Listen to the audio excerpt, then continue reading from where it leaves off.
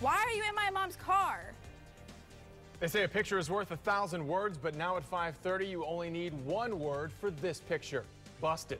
Good evening, everyone. I'm Jamison Euler. And I'm Lindsay Logue. Brendan and Laura have the night off. Winter Haven police hope you can help them find the man seen here. They say he broke into 3 cars this morning. ABC Action News reporter Clifton French spoke to one victim who caught that man in the act, took his photo before he ran off. Hey, I always walk this way to my car.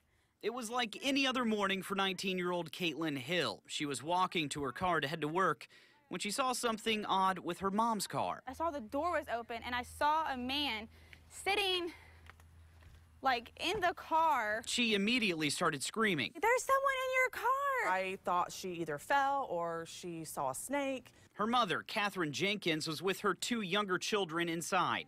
She rushed to the door where her daughter was now standing. He got up, stood here with the door open, just stood there and looked at us like in the doorway. I have my phone out trying to call 911, and I tell her, take a picture. So she took out her phone and snapped a picture of him standing right here with the door open, looking directly into the camera. He was looking right at us. He seemed fine with it, apparently. He stood there and let me take it. Mom and daughter then slammed the front door. They quickly locked it.